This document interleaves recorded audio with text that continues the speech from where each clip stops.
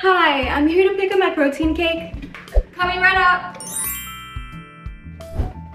Here it is. It's really nice. Looks like you'll be healthy.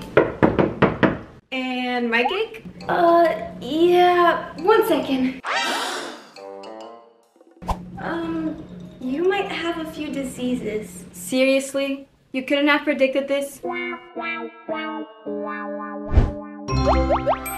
How does a protein cake determine health or disease? It all lies in the science of protein folding, or as I'd like to say, protein baking. Proteins are chains of amino acids, called polypeptide chains. Think of the protein as the cake, the chain as the batter, and the amino acids as the ingredients. But ingredients only become cake through baking, just like amino acids only become proteins through folding. The fold determines the function. One fold could be an enzyme, another fold could be an antibody.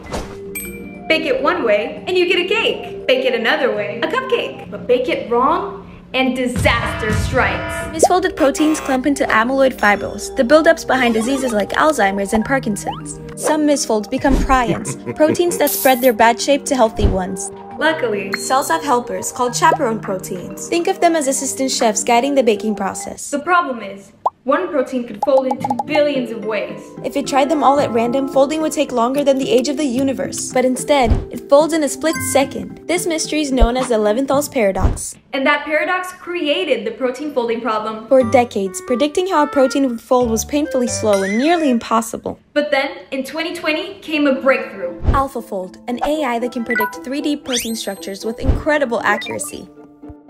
And this breakthrough is transforming medicine. From designing drugs for cancer to making new proteins.